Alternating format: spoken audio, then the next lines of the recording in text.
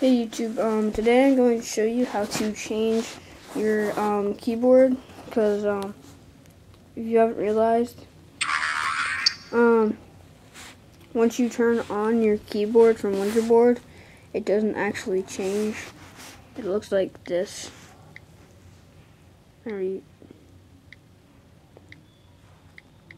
Usually when you change the world thing, this part goes black or the color or something.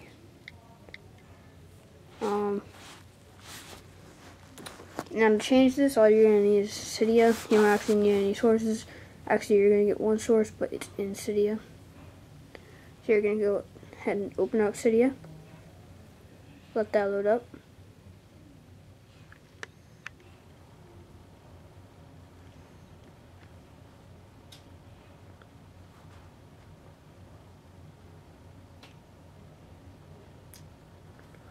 You're going to stay on the home page. You're going to scroll down to more package sources. Should be right there. Now you're going to scroll down. Let this load up a little bit.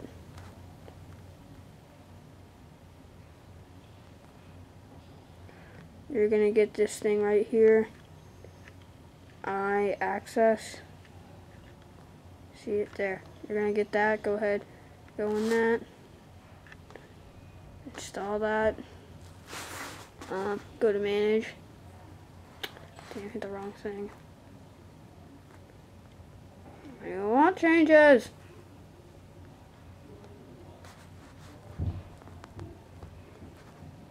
You're gonna go sources. Should be down. Oh, damn.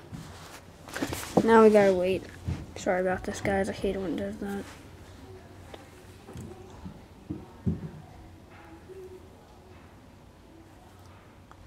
Some douchebag broke my screen. If you can't see. See that right there? See that?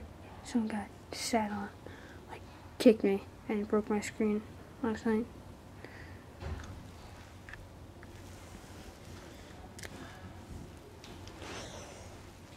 This depends on what kind of generation you have. Well, once you get it, it should be installed by package. It should be under there, so it shouldn't be up there. Now this is the thing. You should find yours. Find the one that says English. Well, you don't have to find English. There's a little button that translates to English anyway. These two are iPad. These three are iPad. That's iOS 4. That's Taiwan iOS 4. That's iOS 3 for Hong Kong iOS 4. Hong Kong iOS. I don't even know what that. I really don't care. Now this one's iOS.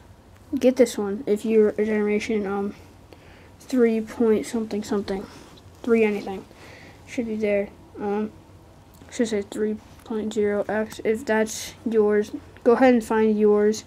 If you want, if you have iOS 4 or something.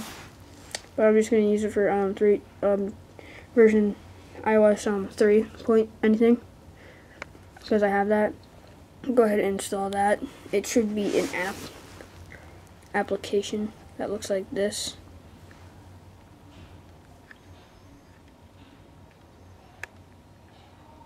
That one right there, IACCESS. Go ahead and go open that up.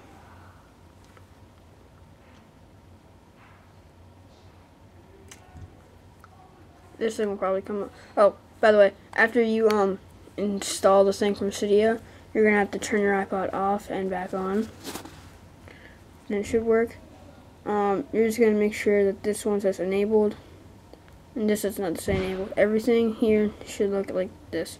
I really don't know what the slide for uppercase is. I